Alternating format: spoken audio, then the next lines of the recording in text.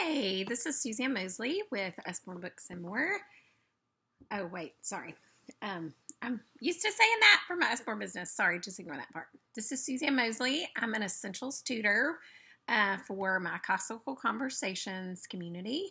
And I wanted to make a quick video to show you how to organize your EEL guide. Because to me, when we started Essentials for the first time 4 years ago, this was the daunting task. So I got a really big binder. This is a 2-inch binder. And then it's, what I did was get dividers. So I have 1 through 24, and I was just at an office supply store, and they have these numbered ones.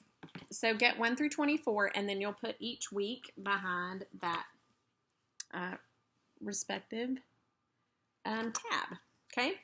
But the first part that you're going to come to is your table of contents, and then there's part 1, the expedition, and then the itinerary or the weekly lesson plan. So in front of the number 1, I have the table of contents and the expedition.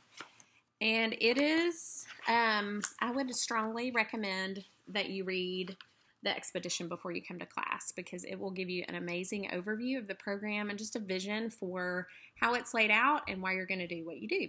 So the method to the madness. So that's the first section. Then we have the itinerary, which are the 24 weeks. That makes it really easy to find. And then the last 2 sections are the gear and the mechanics. So the gear are the different charts that you're going to need, just blank copies of those. And then mechanics are just some additional resources. There's a spelling section that you can use all 24 weeks to work through spelling,